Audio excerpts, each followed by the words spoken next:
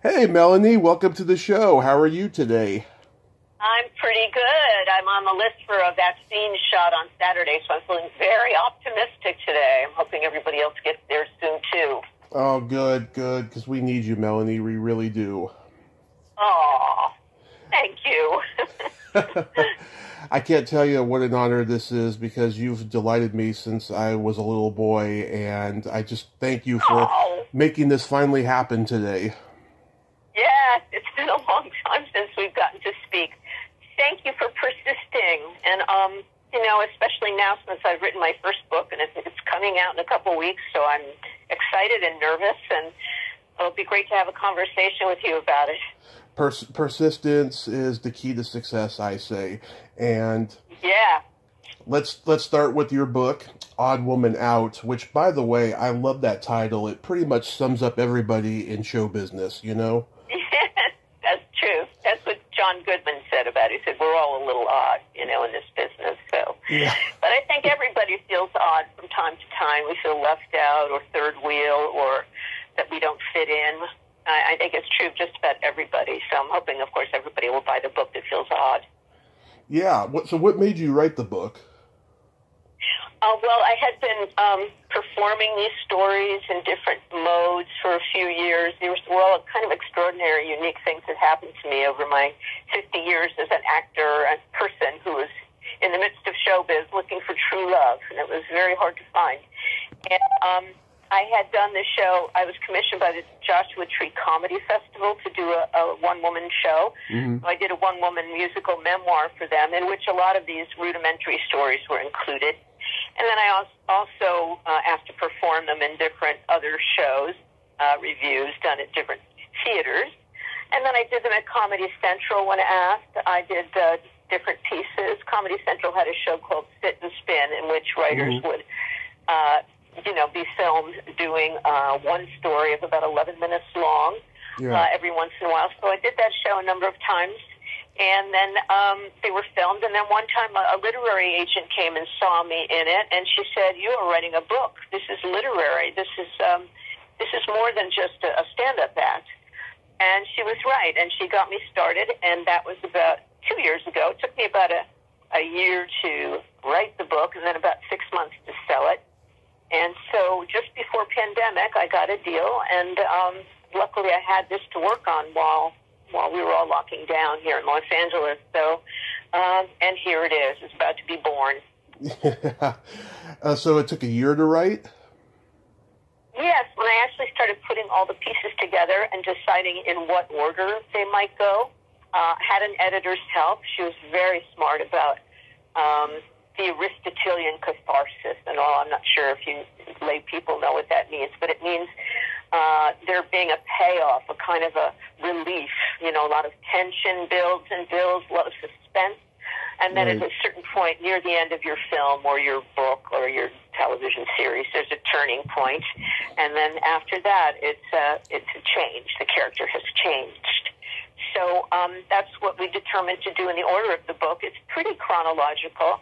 Some sections of it are essays in which I reflect back in time about certain issues that my mind changed about as time went by.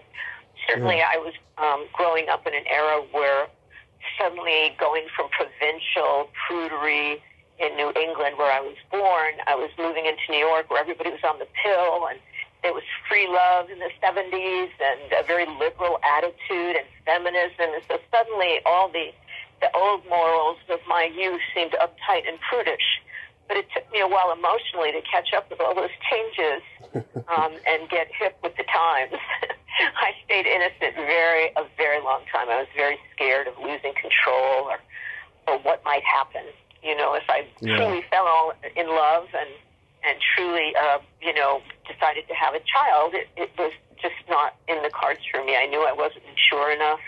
I didn't really know who I was. I was very good at playing other people, but not good at playing myself. Yeah. And so, there were just a lot of changes me and a lot of women in my era went through, and they might recognize themselves in this book. I think a lot of young women will see the mistakes that they might make and turn the other way when they see the stupid things that I did in relationships. over those years. I sort of satirize myself, and it comes off funny, but I think there's a lot of lessons in the book for codependents and people who are addicted to other people, as I was for a while, getting people's approval, getting their protection. That was all very important to me. So I think I cover a lot of those sorts of subliminal feelings. It's pretty intimate in parts, the book, where I take people inside my thinking and thinking about how crazy my thinking seemed. So I think it's educational in a way, and I think it will give singles of any age hope that it's never too late to learn to love, yourself and another person too. It's never too late. There are lessons to be learned until you drop. Yeah. Hoping that's what people take away. Yeah, codependency is a big issue in my family. I was watching your Zoom interview with Sandy Weiner the other day, and I could relate. Yeah. I could relate to a lot of what you said about trying to figure out who you were and manipulating men. I was a nightclub bouncer for years, and after a while, I was only doing the job because of the one night stands, and I in hindsight, I realized I had a problem, and it's a very common human aspect of life. I feel. I think it's universal. Everyone has addictions like that. Yeah, and you were a bouncer, so you certainly got a big cross section of addicted society. Yeah, big time. I mean, substances and substances as people. There's just a lot of that going on, and when there's drink and there's dancing and there's interplay between the genders, it's very tempting.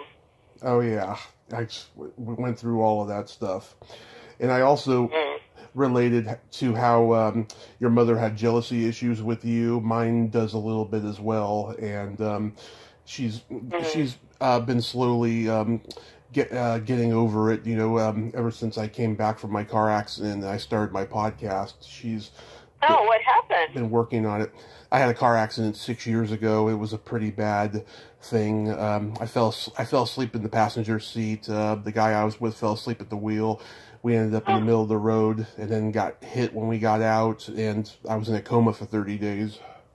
Oh my God. That's awful. I'm so sorry. I didn't know that about you. Yeah, well, it was the best thing that ever happened to me, because I wouldn't be talking to you right now, because I had to go through that in order to get sober for 6 years. It'll be next week is the 1 year the 6 year anniversary of it.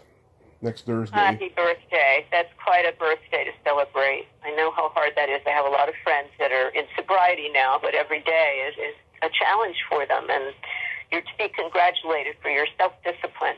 Oh, thank you so much. Yes, I've been very proud of it. I'm in the middle of writing my first book about how much I love cult films, and I talk about that stuff, and I talk about what each movie means to me that I grew up watching and stuff, and yeah, it's been quite a ride the last 6 years. Well, welcome to the world. Thank you. Welcome out. I love the review blurb that Ann Beats wrote, that she wishes she had wrote this book except for the dirty bits. I know, that was an honor in a way.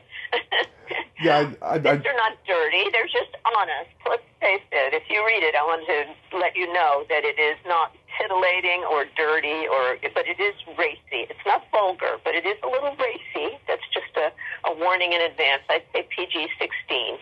Oh, I'm not offended by any means of any raunchy humor. I did stand up for 10 years, so I know all the humor. Yeah. Yeah, stand-up's a tough road. I did it for a while, too. It's a tough road. I know. I wanted to ask you about that. Like, what made you get into stand-up?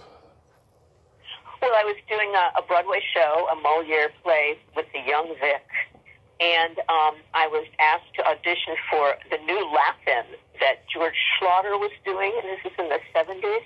Mm-hmm. And he was casting for talent in New York, and so my agent at William Morris said, can you throw a few of your songs together? I wrote comedy songs. I still use them from time to time. Mm-hmm. And go on at the Improv Club. And I did, and I didn't get that job. He gave me a lot of encouragement. but I was encouraged to keep doing it. Bud Friedman really liked having a girl amongst all the tough guys and gals who were starting out in stand-up, and he liked the musical element. So I continued to hone it for years. I would moonlight after, this Broadway show. Mm-hmm. And then later when I first started coming out here, Bud Friedman said, go on at the LA Club. I'm out here now. So my first night in LA, I started, and I did it for the next 2 or 3 years until I was asked to audition for this television show, which was a late-night comedy clone of Saturday Night Live called Fridays. And when I got that job, I sort of put the improv clubs behind me, except to go and visit from time to time and see other people. I didn't think I was that great a joke writer, frankly. My characters were very funny. But, Fridays brought me into a whole other echelon, and I thought to myself, I didn't really enjoy hanging out with alcoholic people after my shows, and there was a sort of a strange element. It was a very competitive scene, and you had to stay up till 2 a.m. sometimes, to get a good slot. I usually open or closed. Sometimes after Robin Williams, which was one of the most difficult positions I've ever been in. The audience was so exhausted from laughing at him that sometimes I just get some of their leftover laughs. But they were tired. Yeah. So that was a hard slot. But usually I'd open with a band. I had a band.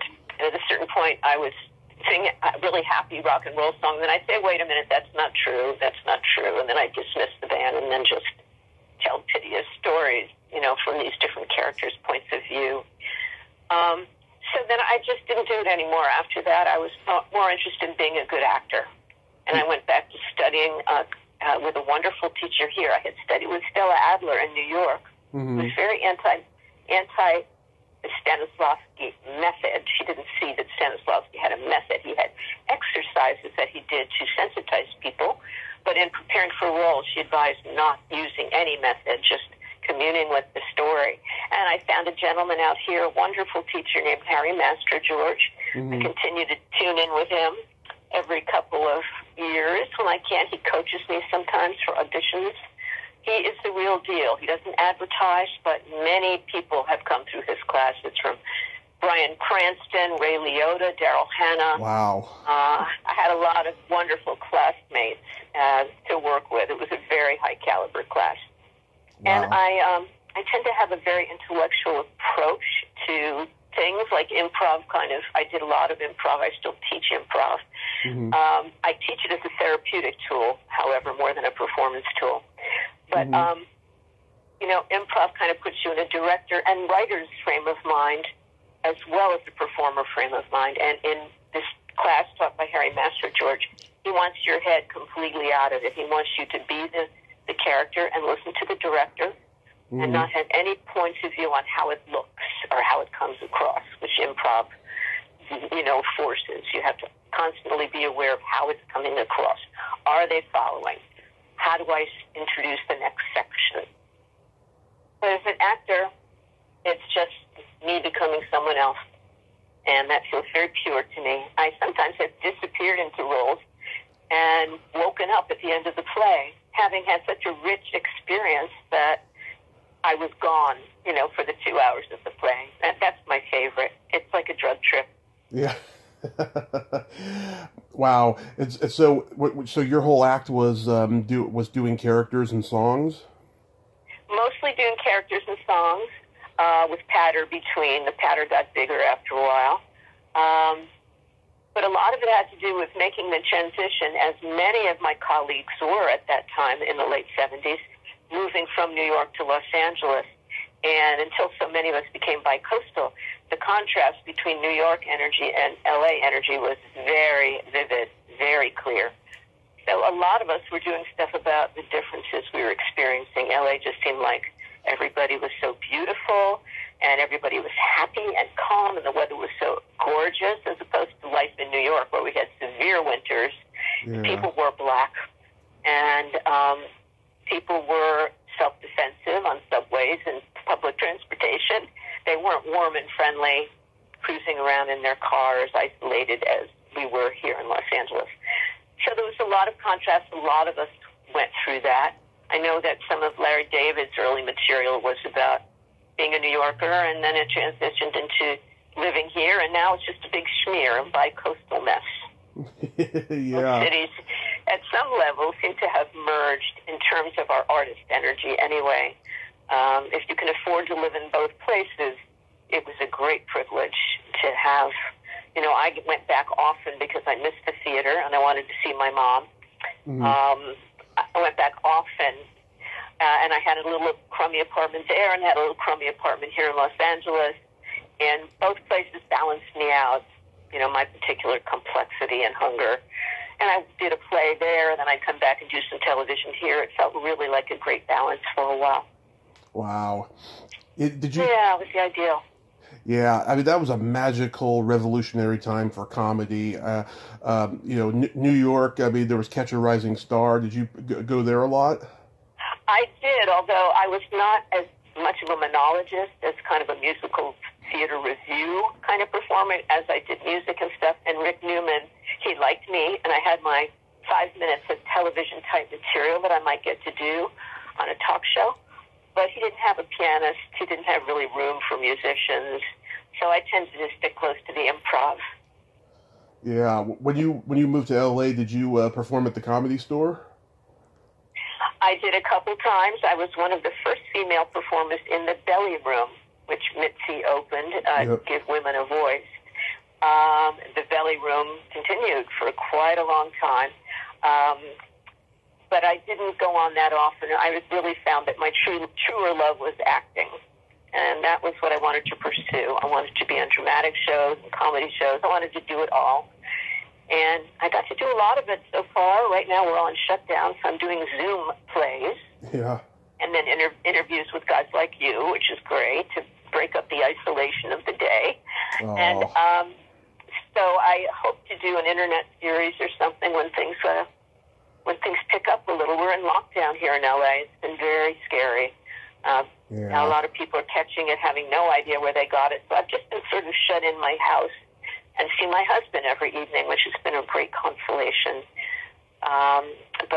No, I'm pretty not much with everyone else. We don't know what's next. We don't really know what's next in our business. It's radically changed. I know. I was going to shoot a pilot for my own horror movie show that I was independently making, and it got delayed for the second time last year. I got offered a movie role 2 years ago, and I was waiting for the financing of it, and that got shelved. I mean, it's insane, you know. But I think by next year, early next year, we should be okay. I certainly hope so. I miss other actors and other people altogether. There's a good story. Oh, sorry. I have so many that's all right. I have so many unhugged hugs in my heart. I mean, I just hope hugging doesn't go out of fashion because there's so many people I miss hugging. I want to hold them and smell their hair and look into their eyes and cry. I mean, you know, I just am hungry. I think we all are for that kind of contact again. So I hope we'll be allowed to do that when everyone has hopefully gotten herd immunity. And I'm hoping, yes, I think a year from now, as you say, things may have eased in terms of our paranoia on contact and stuff. Yeah, I miss hugging people too. You know, it's like we're living in a Twilight Zone episode or a Dr. Seuss story waiting to happen or something. It's just, it's weird. Yeah. I remember a story you told in an interview once where you said you were doing a play and there was a stage malfunction and everyone got hurt. Well, a lot of us didn't get that hurt, but some really did get hurt. That's in my book. It's called Via Galactica, Road to the Stars. It was my first Broadway show, and unlike the whimsical, you know, ingenue and juvenile musical theater of my history, this was a cutting-edge, bleeding-edge rock opera, science fiction rock opera, starring Raul Julia. It was opening the brand new Uris Theater, which was the first new Broadway house in 100 years. This is in 1972. Mm-hmm. I had just gotten out of college, and I was so fortunate to get into this show. We had a British director named Peter Hall, who became Sir Peter Hall a few years later, the director of the National Theater. And he's the late father of Rebecca Hall, who's become quite a renowned actress. Mm-hmm. But anyway, the technology just dwarfed us. It was bigger than the story. And on a preview night, we were trying out the equipment, and we climbed onto this kind of fire escape staircase that was going into the underside of an enormous rocket ship, which we had built to escape the Earthlings who were coming to kidnap us. Yeah. And as the orchestra for the first time was playing this wonderful anthem called New Jerusalem Shall Rise, which is about a place that we all could go, all as independent revolutionaries, the winches pulled out of the ceiling, and this entire fire escape mechanism with 40 people on it fell through the stage, fell through the stage, and fell over in the bowels of the theater. And people were screaming and crying. I think I was unconscious for a few minutes. But fortunately, I had only gotten bruised hands from grabbing onto the banisters. But there were children on it, like little Ralph Carter, who became a sitcom star. Shortly after that, he fled to L.A. Huh. And a lot of us left the show, walked out. Some of us stayed, who were ambulatory. I had a cane for the rest of the run, which was not long. I think the show only ran 2 weeks. It had some big houses because it was a curiosity. People wanted to understand what was this thing. The equipment was tested. There were fewer people on this staircase thereafter, so that never happened again. But it was kind of like what you heard about Spider-Man, the musical, that had its kind of opening on Broadway a number of years ago, and there were a lot of accidents, and people dropped who were flying across the stage were dropped. There were a lot of injuries. So to me, it was very disheartening because I had so loved Broadway because it was so alive, and to be part of something that was so technological was not my feeling of Broadway. Luckily, I did get to do another Broadway show after that, which redeemed Broadway for me. And I just missed the idea of Broadway. I just hope it gets to open again in a couple of years, and these wonderful actors get back to work. Yeah, I interviewed an actress once. She was doing a Broadway show, and there was a malfunction like that, and I think she got cut or something, and she said that Michael Jackson was in the audience, and like they ironically like a year later did a Broadway thing together. I just thought that was hilarious. That he had to see didn't get hurt. Yeah, he had to see the malfunction happen, and then that led to a job with him a year later. I thought that was pretty cool. Cool. Yeah. Yes, well, that didn't happen to most of us. Yeah. I remember when you guest starred on Wonder Woman. Oh, that was so much fun. Yeah. I was supposed to be in Jeopardy, but I was so thrilled to be working with Linda Carter. And Henry Gibson from Laugh-In was on my episode, and Rick Springfield played my boyfriend. It was very hard for me to play the tragedy of my role as a kidnapped Olympic athlete, based on Nadja Comaneci, by the way. That was such a good time because they had a stunt woman double for me, and I would just pretend to be jumping off trapezes or off one of those, leather horses, and she would spin through the air, and then I would just land, and they would bring the camera up on me, and it looked like I was like an athlete. Mm-hmm. A gymnast, which of course I wasn't, but yes, that was great fun. It was great fun. And we just lost, that was one of the first things I did out here. Sorry to interrupt. Oh, it's okay. We just lost Lyle Waggoner. Did you interact with him? Never did, but of course I was such a fan of Carol Burnett and her ensemble. I did work with Tim Conway a lot. We did voiceovers together. Yeah. And I were born the same day, so we had that in common, and that was our conversation piece. But no, I was never close with him or any of the cast members on Carol Burnett. I just admired them. And I worked with in a show called Fresno. It was a miniseries. Yeah. It was a parody of Dallas. And she played the matriarch of the family, and I played her son's lawyer. So we got to hang out on set. And Fresno, which wasn't a very big hit here, although it was in London, was full of stars like Terry Garr, the beautiful Terry Garr. Chuck Grodin was in it. Dabney Coleman. Gregory Harrison, he was like walking around without his shirt. Yes, yeah. That's right, walking around with no shirt. Yeah. Whole thing. Billy Paxton, the late Billy Paxton, who's a doll, so wonderful. And it was star-studded, and again, a lot of the fun was hanging out with folks between shots as well as the shots. I can't tell you how funny that show was to me, and I was so surprised that they put a laugh track on it, which made it weaker. I thought it should be presented just like Dallas, although it was about the raisin industry, which is kind of comical in itself. Don't ask me why. It just is. Raisins are funny. And the murder mystery was that someone prominent in Fresno had been dehydrated and boxed with other raisins. And so I was one of the attorneys called in to help solve this mystery. And I was just an over-the-top character called Desiree de Mornay. I cared more about how I looked in front of the jury than I did about my case. It was just a very vain and kind of narcissistic performance. I was always late to court because I was getting my nails done or some complaint like that. It was a very comical role. And I think in a way that prepared me to do this role called Miss Musso on a show called Parker Lewis Can't Lose on Fox. Yeah. I'll be prepared. Oh, yeah. I watch Parker Lewis all the time. Do you have a favorite episode? Oh, wow. God, there were so many wonderful episodes. I guess there was one where I sang a duet with John Pinette. Oh, yeah. Late John Pinette. God, I hate saying the late. I'm saying the late an awful lot today with you. There was a musical that we did. He was in love with Miss Musso, and he had a fantasy pas de deux and duet with her. And I think that's up on YouTube. And that was great fun because I got to do my musical comedy thing, my dancing and my singing and my shtick. Yeah.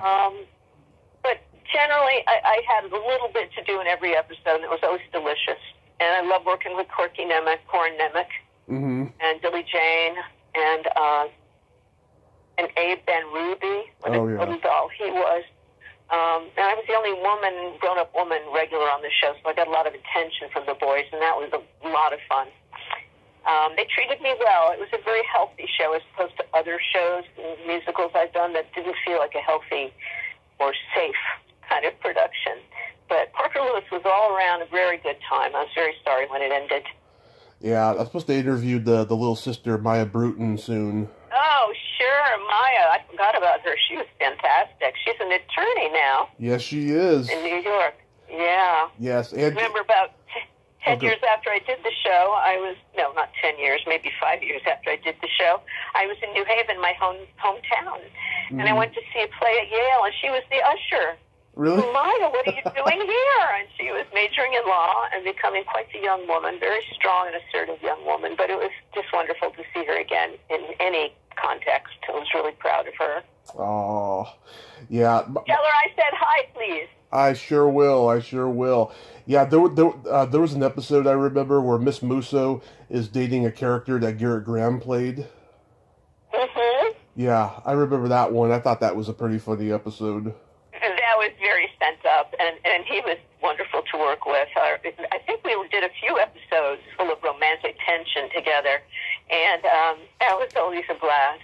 It was very over the top, I have to say. And sometimes it really was.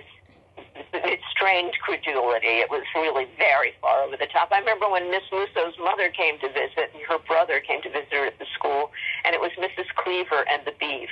And I thought, well, that doesn't make any sense at all. You guys, they just wanted to have a good time and frustrate me, I guess.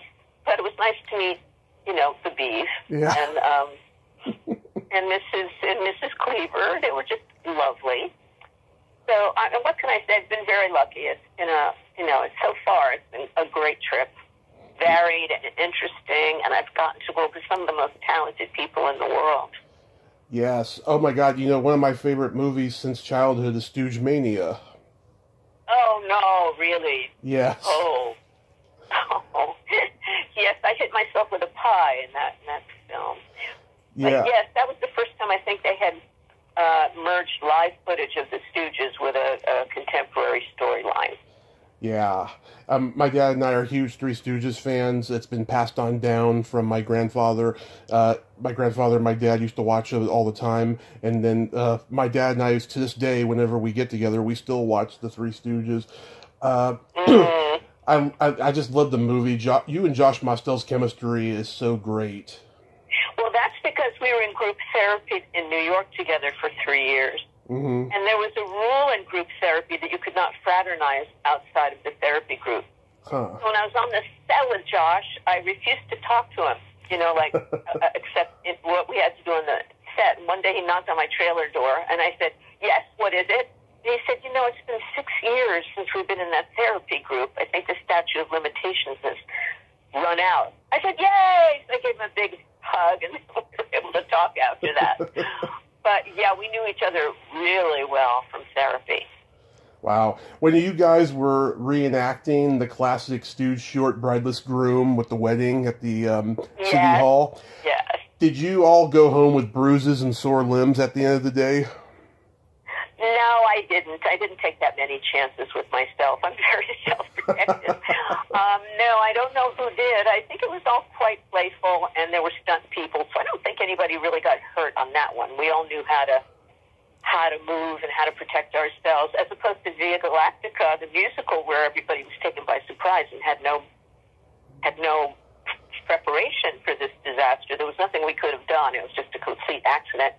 I think on Stooge Mania we were all staged, and I've been in a lot of staged fights. There was only one that went really wrong, and that was with Mary Edith Burrell on Fridays. I don't know if you saw that. It's on YouTube also. But we were playing a violent family where instead of talking, people just haul off and stalk each other, when they're mad. Yeah. So I was playing the elder matriarch, I was in a white wig and I had little, spinster shoes and stuff. And I was offering to help her. "Oh, let me help you with the dishes, dear. I'm not too old to help you." And she kept saying, "Ma, leave me alone, leave me alone." And then I got, into the sink and was trying, and then she stops me. Now, of course, she's supposed to miss me by an inch, and then I was supposed to fall onto this mat, pull myself right up. But in her zeal to get it right on live television, she connected, and she hit one side of my jaw, that side of the jaw went into the other side, and a tooth broke off. And then I tried to follow the blocking after that, where I fell to the mat, face down. And so when she came to pick me up off the ground and said, "Mom, I'm sorry, but you shouldn't bother me when I'm washing the dishes." And I looked at her in the eyes and I said, "Well, you shouldn't be so rough on your mother. You could get hurt, And I was bleeding, and she looked terrified. She looked so upset. She was really troubled that this had happened. So I had to go through the rest of the live show, bleeding, sucking down the blood. And then, of course, they gave me a better than ever tooth. But it was kind of maddening because Bob Urich was on Entertainment Tonight, and they showed a replay of the fight in slow-mo, which looks awful. And he said I was in the wrong because I didn't make eye contact with Mary Edith during the staged fight. But this wasn't a fight. This was me washing the dishes, and she stopped me. So I was very mad at Bob Urich for making me look wrong in this scenario. There was no wrong. It was just a mistake. And we didn't stage the fight that way with me looking at her. So in my own defense, wow. I just had to say that. Yeah, because I also talked to Mark Holton, who played the guy who thinks he's Curly in the movie, and he told me during the pie fight at graduation, a girl got cut in the face. Do you remember that? I do not. I don't think I was told about it. Yeah, the director told this guy to go throw a pie in this girl's face, and he forgot to take it out of the pie tin. It had sharp edges, and it cut her face. Yeah. Oh, that's horrible. No, you don't use a tin with a pie fight. You just use a handful of, crust with whipped cream in it. I mean, we all know that. Yeah. Everybody knows that. Yeah. But I did have one experience in which I hurt myself pretty badly. My husband and I got married a few years ago. We decided we would travel internationally every year. We haven't gotten to do it, of course, this year. But we went to Greece. And the final night of our tour, we were taken to this very traditional Greek restaurant where they had the guys dancing and playing the balalaika and teaching us to dance. And they were breaking these plates over their heads. And I'm sorry, not over their heads, but on their hips, on their feet, on their knees. And so since I had been in a lot of staged fights, like in cowboy movies and stuff, I knew that when they had plates and dishware and bottles, there were always this breakaway stuff. It was like a sugar glass, so that the minute you knocked it against something, it would just splinter into pieces like real glass. So I went up first to do the dance when invited. They invited everybody up one by one to do the dance, and I went up, and smart-ass that I was, I grabbed one of these plates, and thinking it was breakaway glass, I cracked it on my head, and it broke, and everybody cheered. It was hilarious. And then it was the next person's turn. And then I felt like I was perspiring really heavily, so I walked back to my husband at our table, and I said, am I sweating? And he screamed because I had blood, like, pouring down my face. So he rushed me down to the restroom where there was a woman coming out of the stall who nearly fainted when she saw me, but she helped mop me up. And for some reason, it wasn't that injurious. It was just bloody. It was just a place on your head that has a vein. And then Stan said, you better come upstairs quick because people are imitating you.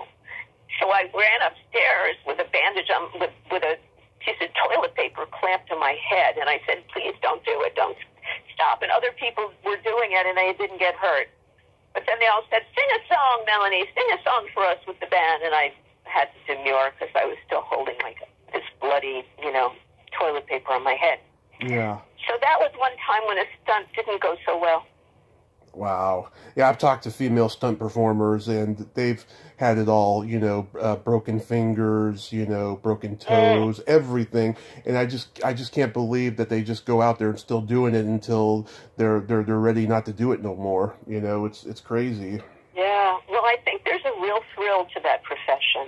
The daredevil nature of these people, these women and men, they love the thrill of accomplishing it. I've known some stunt women, too. First of all, they're incredible athletes. They are working out all the time.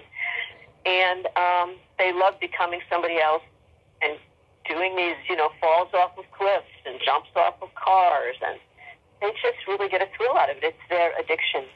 Mm-hmm, it is. Yeah.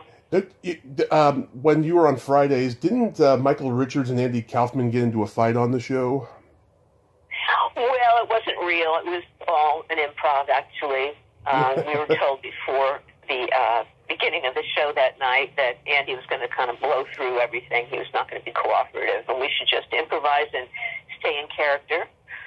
So I always knew something was up with our last sketch of the evening because it didn't have an ending. It didn't have a written ending. So as Andy started rebelling against the material, we all, went with it. And then it escalated. We were told to improvise, and I got more violent. And Michael threw the cue cards at Andy like he didn't know his lines. And Andy threw water in Michael's face or something. And then the crew, which was not in on the joke, leapt onto the stage to defend us.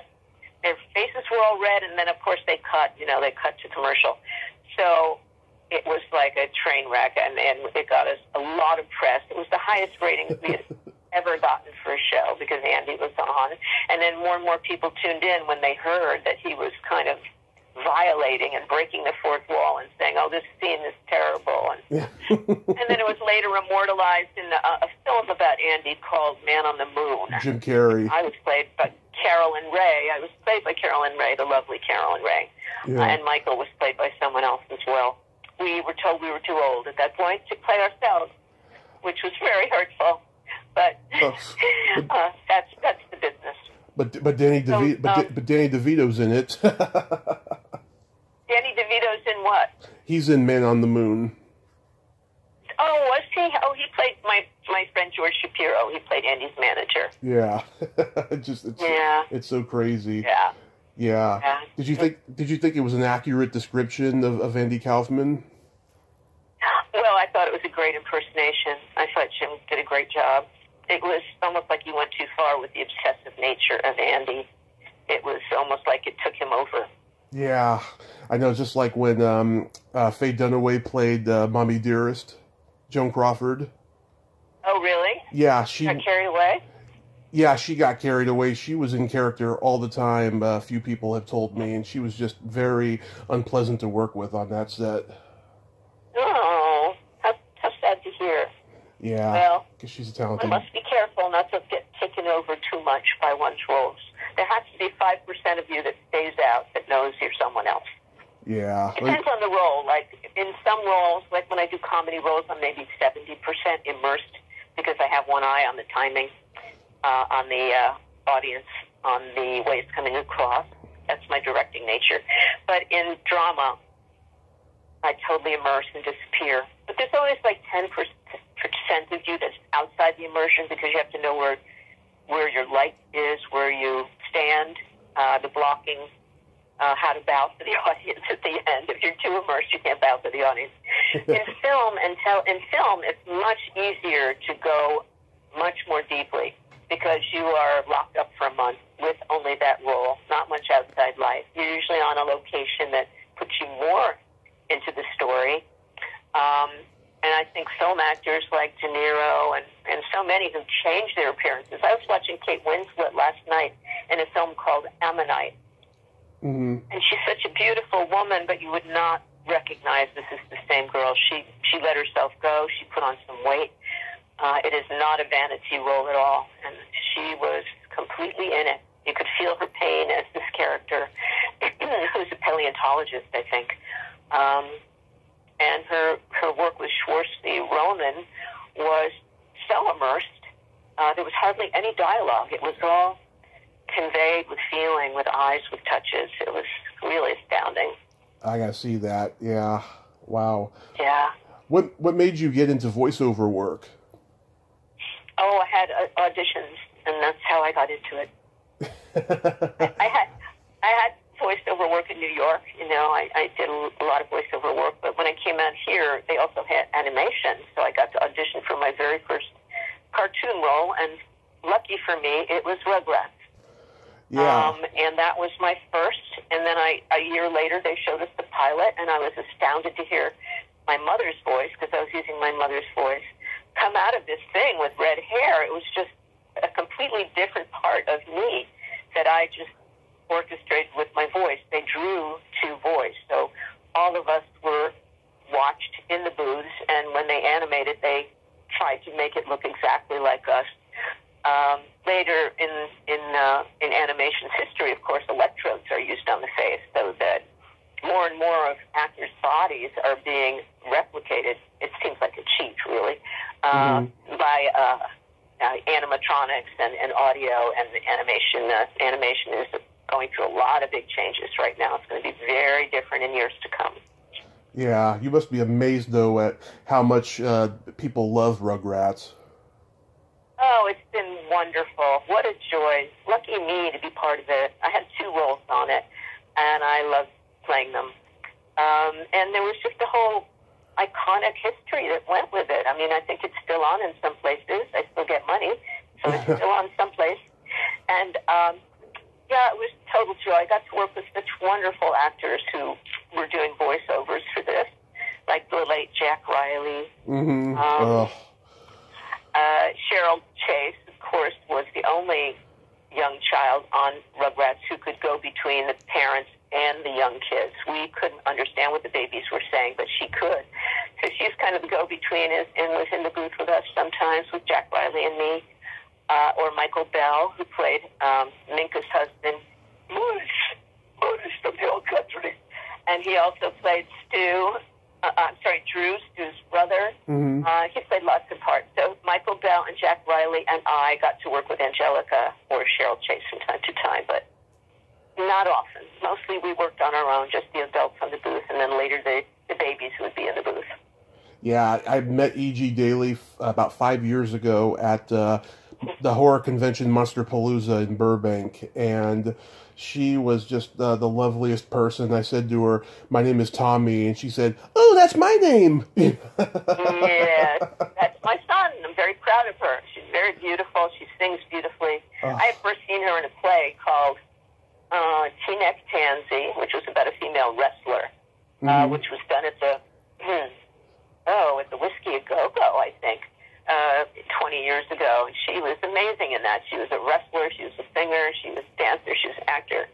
Oh, she could do it all. I'm very proud of my little boy. Yeah, she's a master thespian and just a talented person. She can do it all. It's amazing, you know. It's a very hard industry, but you know she's Mm, such a great person. yeah, gorgeous too, just adorable, and a great mommy. Yes, and you know, she can change her hair color, make it long or short, and you know it's her. You know. Yeah, yeah, she's magic. I've heard you say you thought the humor on Weird Science was misogynistic. Oh, it was very sexist. Yes, I played the mom for a couple of seasons, and I had to balk at some of the writing. I just wouldn't say some of the things they said, I should say. But I thought it was, if you'll forgive me, vulgar. I Yeah. love the actors on it, but I thought the writing was a bit vulgar, and it really pandered to the worst aspects of teen boys, I felt. Hmm. But I'm a feminist. You know, I don't have to say feminist anymore because it's becoming more inculcated in the culture Of course. that women have equal positions and rights. I mean, I've seen so many amazing changes just in the last 5 years. You know, partly because of Black Lives Matter, more women of color getting into office. It does my heart good. You know, it really does my heart good to see this. Um, Certainly having a female vice president for me is going to be wonderful. I love it. Yeah. I gave her money. I went and heard her at a rally a year ago. I'm very excited. She's a good California prosecutor, which may, scare some people, but I don't think she'll bring her prosecutorial nature into the administration with Biden because he's a peacemaker. Yes. And whether we like it or not, I think we're going to have more peace interstitially in America in years to come. There, my liberal nature is showing, but there, I've said it. Yes, it's funny. I'm known for, occasionally being vulgar and telling dirty jokes and what have you and stuff, right? But I've been praised as being a feminist, and I'm a huge supporter of women. I love the fact that there's more opportunities for them coming. Now we need a statue. Do you know that there's not one female monument in this country? Yeah, And so I didn't realize that till you just brought it up, but you're right. a number of us are beginning to politic for a Ruth Bader Ginsburg statue in Washington. It would be the first. There should be an Eleanor Roosevelt as well. I mean, it's just uncanny. It's wonderful to go to Washington last year and see the beautiful monument to Martin Luther King. It's so tender and gorgeous. And the tour guide that we had in Washington told us that the Martin Luther King character is looking across at an Eleanor Roosevelt tribute. I don't think it's a monument of her, but it's looking toward the area where she is celebrated. So that made me feel good. It's a beautiful statue if you ever get to go to Washington, D.C. Washington, D.C. is really a gorgeous place. And in that rotunda where so much violence occurred on January 6th, it's such a hallowed hall. It's such a place where you feel the intentions of the framers of the Constitution. You feel the honorable nature of their devotion and integrity and trying to keep this dream of democracy together. It's just I can't imagine anyone violating that room, that beautiful room with such violence and such disrespect for the 200 plus years that we've lived by these rules. It's just very disheartening. I'm sorry I'm being so political, but it's very much all around me right now. It's very hard to distract myself from what's going on. Oh, that's. When do you air your show, Tommy? Is it going to be very soon or much later? I always upload immediately after the interview's been done and stuff. Oh, well, good. It'll be timely, and maybe I'll be assassinated in the street when I go outside my house. I don't know. No, you won't. Maybe I won't, yes. I just had to say that because it's such a tumultuous time, and we all so much, we that I know want unity and peace and equal rights for all and equal respect for everybody. Absolutely. So here's hoping. Yes, I just hope our jokes and the political correctness thing will go away at least, because I missed that about comedy.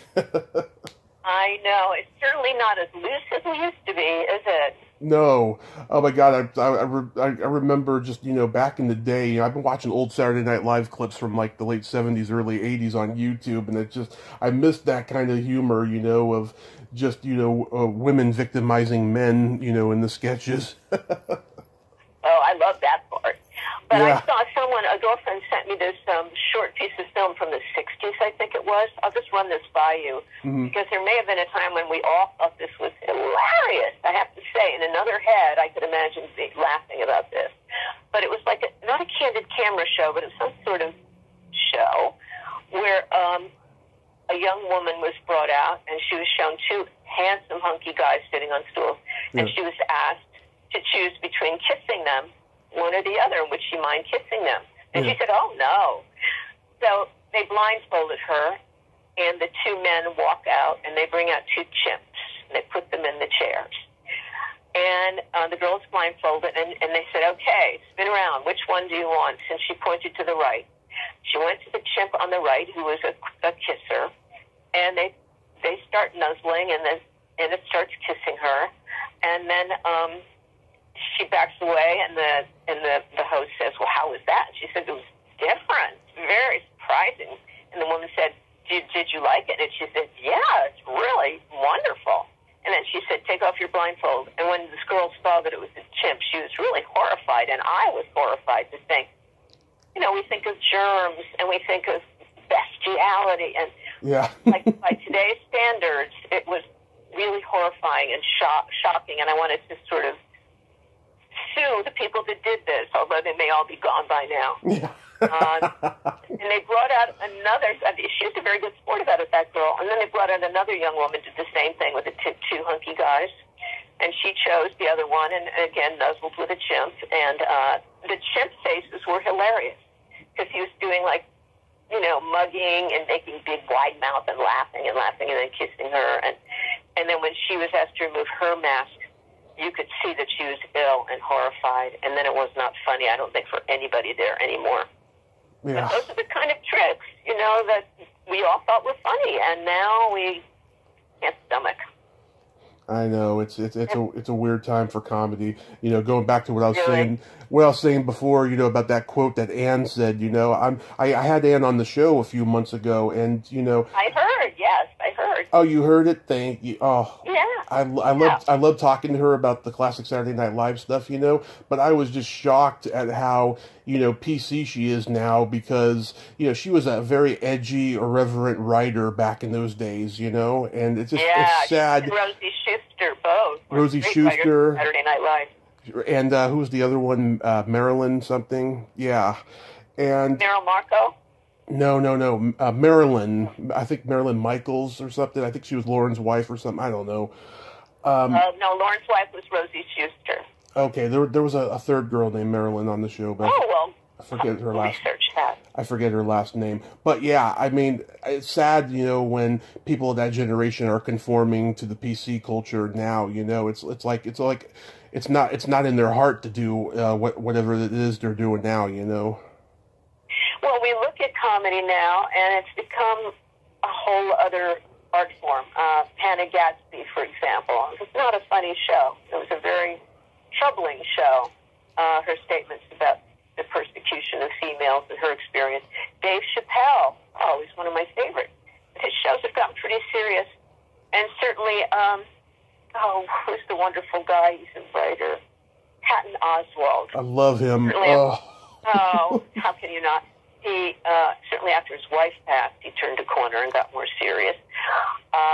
But there's a tendency now in stand-up, except for Jerry Seinfeld, who will always be the great monologist. Yes, he will. To begin to bring moving portions into it. It feels like comedy is morphing in some way. You can't go as crazy and risque as you used to, at least not right now. I don't think that Dave Chappelle's trans bits would go over quite so well in the year to come. Mm-hmm. So it's going to be a very different comedy, and I'm looking forward to being part of it, seeing how it evolves. I can't wait to see what happens next in that art form. Yes, we shall see. Yeah. So, Melanie, I have this secret silly game that I like to engage with guests in, and Oh, it's fun. It's fun. It's a series of silly slumber party questions, and Oh, how it works is I ask you the question, you answer it, and then you ask me the exact same question, and I answer it. okay, but you know the answers. Well, I don't know your answers, but I know mine. Yes, clearly you have the advantage. Okay, let her rip. And you can comment on answers. Do I win something if I get my answers right? No, we're just relating, having fun. Oh, all right. Well, I will buy a copy of your book, so that's a prize right there. Oh, well, I want everybody to buy a copy. It goes on sale February 2nd. You can download the Audible now. I narrate it myself. And the e-book is also up right now. The book itself won't launch until February 2nd, Groundhog Day. And the more folks that buy it in the very beginning, the more elevation in the ranks I will get in the Amazon, statistics. So Yeah. thank you for buying it early if you can. All right, Tommy, let her go. Let's hear it. Okay. Melanie, are you ticklish? Yes. Only from people I don't trust. I mean, tickle is a matter of trust. Yes. My husband can tickle me. It's not as bad as if a stranger did. Like Henny Youngman did that with me live on television. I didn't like that very much. Oh. It's in the book. Yeah, that's why he said, "Take my wife, please." Yeah. Okay, so yes, I am ticklish. I've been known to hit people in the groin. I'm that ticklish. You? Oh, wow. Yeah. Right. Oh, wow. Okay. What is your favorite part of the body? It could be anything. The eyes.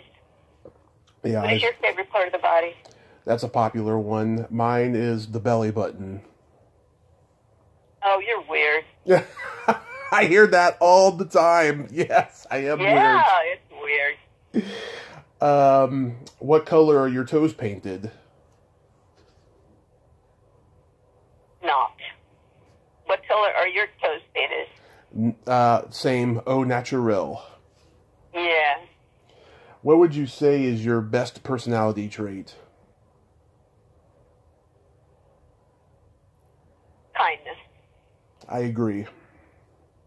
And what about yours? What is your best personality trait? I have this beautiful blend of empathy and no filter. That's tantalizing. Mm-hmm. And then That's good for your position as a talk show host. I've tried. Yeah, I think it's a great balance. And then my favorite question, is there a stinky smell that just makes you gag?